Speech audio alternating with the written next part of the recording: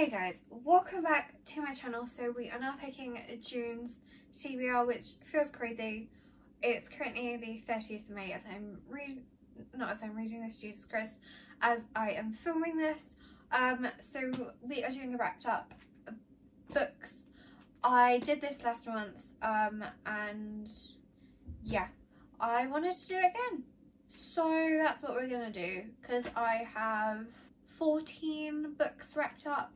So I opened up 6 last time. I'm going to open up 6 again just because I feel like that's a good number for me, reasonable. I really hope to open up Hopeless by Elsie Silver. Currently I'm wearing a t-shirt which actually does have a cowboy boot on.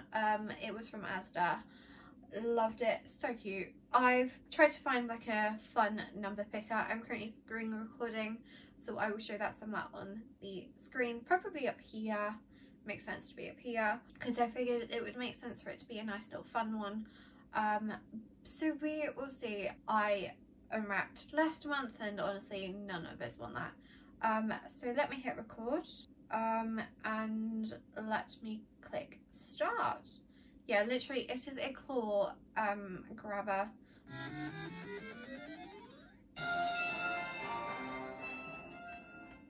I'm going to turn that volume down. It's fun volume. As you can see, we got the number 4, which also now means I can actually fit number 20 on this thing. This is definitely on the wobble. I don't know why, probably because of how the wheels are or something. I don't know, but number 4, I can't remember the name of this book. I think this is a fantasy romance. This feels like, I think it's called the Foxglove King, I think. Imagine if I'm right. Last month I correctly guessed, I don't have it on me, but I correctly guessed Things We Never Got Over by Lucy Score. It's the only one that I actually guessed. So yeah.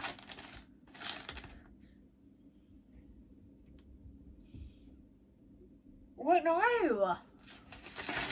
I thought I was correct in terms of colouring. I'm not.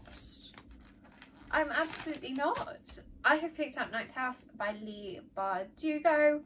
I have wanted to read this for a while. This is dark academia. I know that the triggers are like heavy.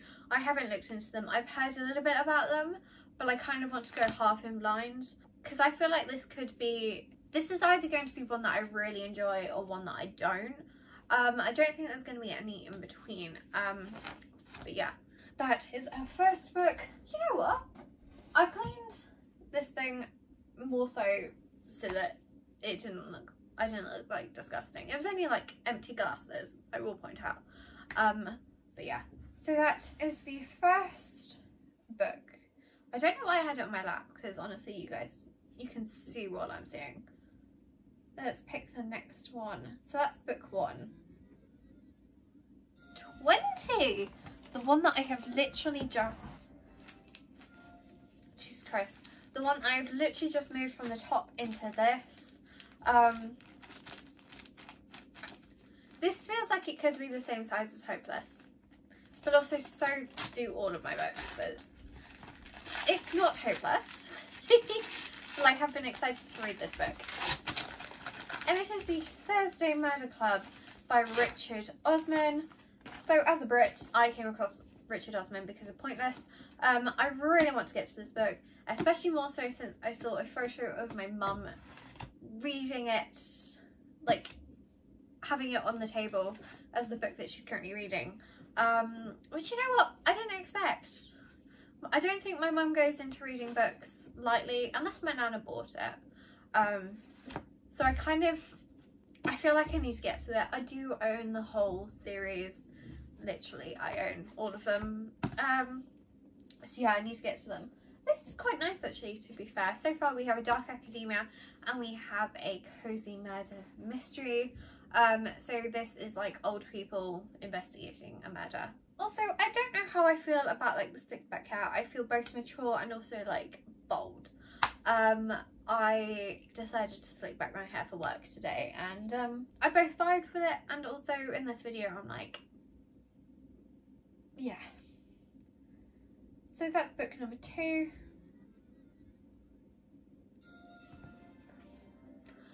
When I meant that was book number 2, I obviously meant I've just done book number 2, meaning we're doing book number 3. This is a chunker, which also could mean it's the fantasy romance that I really want, because this is way too thick to be hopeless. Way too thick.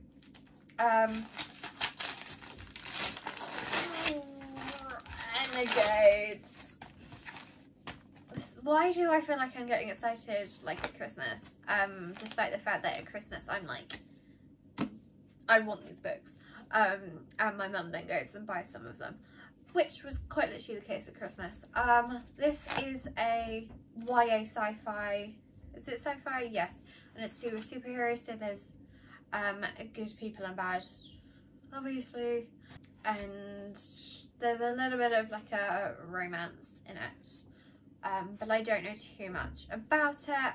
But yeah, this is a chunky book. And also there's no like borders. And it's a good 550 pages kind of thing. Bit chunky, but hey ho. This is where I don't end up getting hopeless, and I really want it. I so want it. I so want it. Number 5. 3, 5. Okay, I'm not gonna even guess at this point. And it's literally the fantasy romance that I wanted.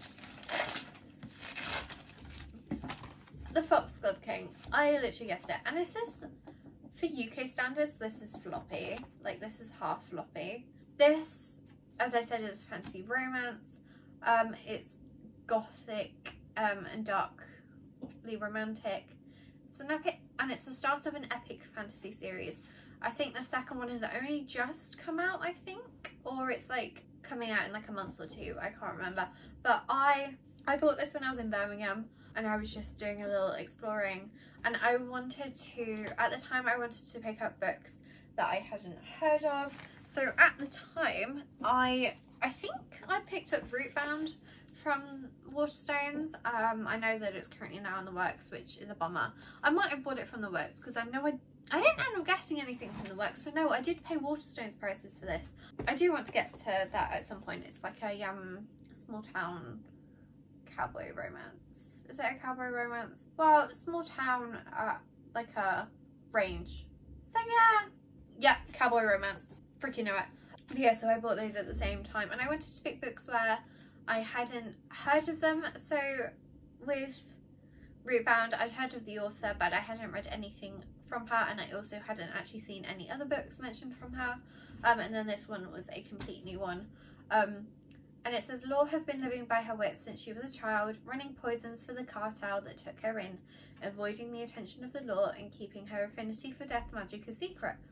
Because mortem is a rare and illicit commodity, and using it could mean death. When a job goes wrong, Law suddenly finds herself thrust into a lavish court, where no one can be believed and even fewer can be trusted. There, Law must navigate an intricate web of politics, religion and forbidden romance to solve a mystery more dangerous and twisted than she can ever imagine.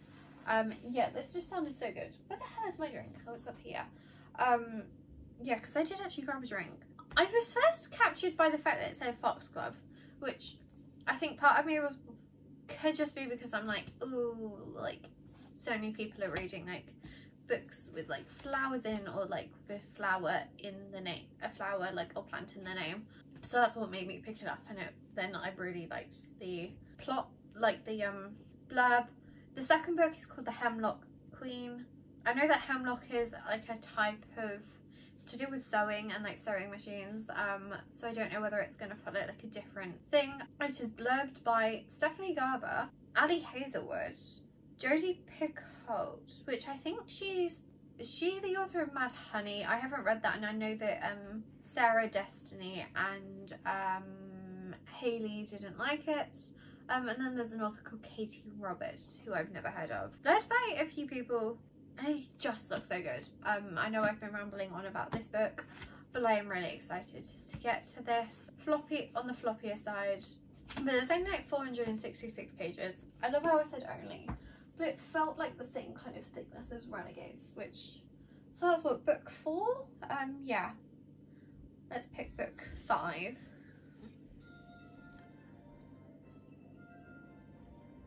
You guys currently know what the number is before I do.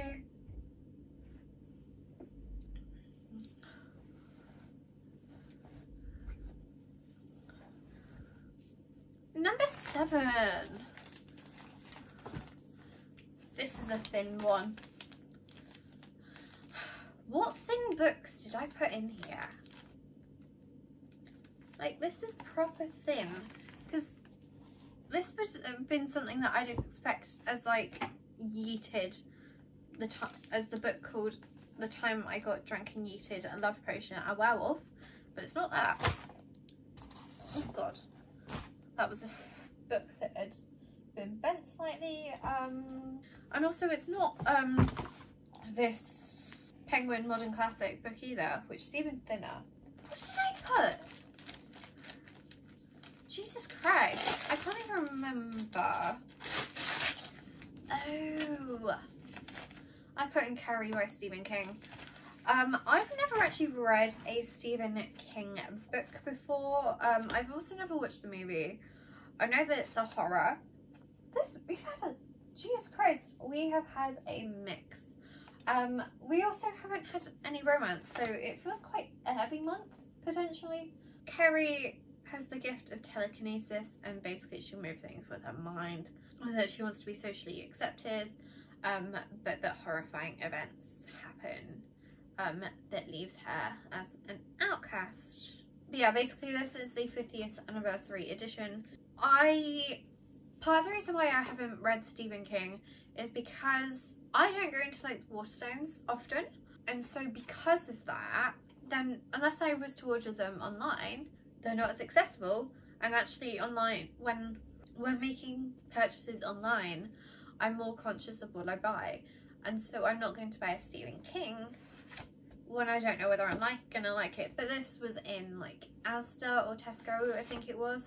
But yeah, I should have known, but I also did this like over a month ago at this point. Oh, there's a bit of mixed media. And there's like 242 pages. The text is a good size as well. I do own another Stephen King book. I don't know whereabouts it is, but I do have, I think it's Fairy Tale. Yeah, I think it's Fairy Tale, which I know is like more of his like fantasy-esque thing. I have read something horror, but it was like a short thing, which to be fair, this is a short thing anyway. Also has a little bit of a nice like range in terms of colours. Although I wanted to pick 6, if this next one isn't a romance, I'm going to continue until I get to romance. I want a romance at this point. Let's move all of these along. So I know you guys can see them, but it makes it easier for me to, of course one would just go against me.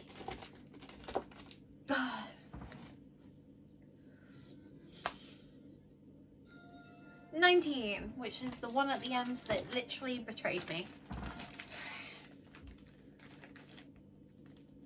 This doesn't feel like hopeless at all. Oh, it's upside down.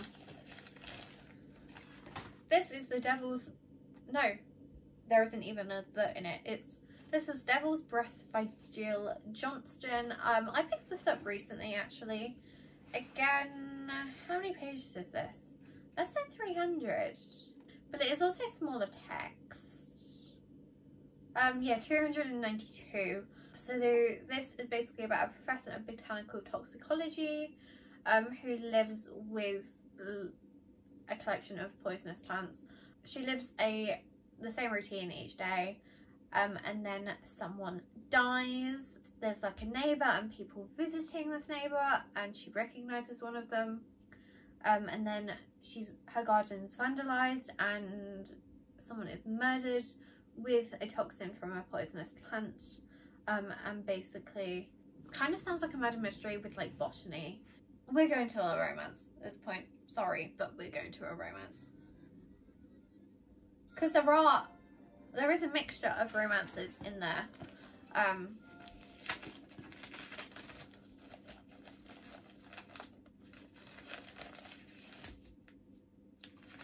Thank you! Fuck, yes! We got lucky with that one, or at least I did. I've really got it! Hopeless by Elsie Silver. It's the one romance that I wanted out of this list. I have no clue what's in here at all. How many's in here? 1, 2, 3, 4, 5, 6. Actually, I think that worked quite well, because I'll just open all 7 next month. Hopeless by Elsie Silver. This follows Bo Eaton. So this is the final book in the Chestnut Spring series. I really wanted to get to this book because then that way I can get to Wild Love. It's going to torture me for the next 2 days, day and a half, as I see this on my shelf. And also I work on the 1st as well. I'm literally at work on the 1st, and for the first half of the 2nd. I will be starting this at the end of the 1st. Like, absolutely. But yeah, so although I wanted to pick this up, I don't go in with high expectations. I don't with any book. I know that this is an age gap. There is a 13-year age gap, and this is like a fake engaged trope. Yeah, and basically, obviously we know Bo is from the Eaton family. He was in the military, and then the bartender we actually did meet in the first book, and she is the good egg from a bad family. I know that so many people going into this book were so excited because they wanted to learn more about what went on in his military career, because he couldn't talk about it. And I know we do get insights into this, but I'm not going in with like expectations of finding out like this man's deep dark secrets. Do you know what I mean? That is the 7 books that we have. So we have Knight's House, The Thursday Murder Club, Renegades, The Foxglove King, Carrie, Devil's Breath, and Hopeless. Spoiler alert, you've probably already seen my wrap up before this video. Didn't do the greatest in terms of my May TBR, but I have a good feeling about this one. I have a freaking good feeling. Like, I'm sorry, but one at least is getting read. And The Thursday Murder Club I feel like is on like my higher priority. So it's been bugging me that I've not been able to open some of these books and just read them. I know I have too many books and I did buy more this month, and I literally bought another one today. I'm so sorry. I don't have it with me. I think it's called the North Wind or something, not to be confused with North Face. But yeah, I hope you guys enjoyed this video. Let me know how you want me to do like my TBRs in the future, like the different ways, and I will see you guys in my next video. Bye guys.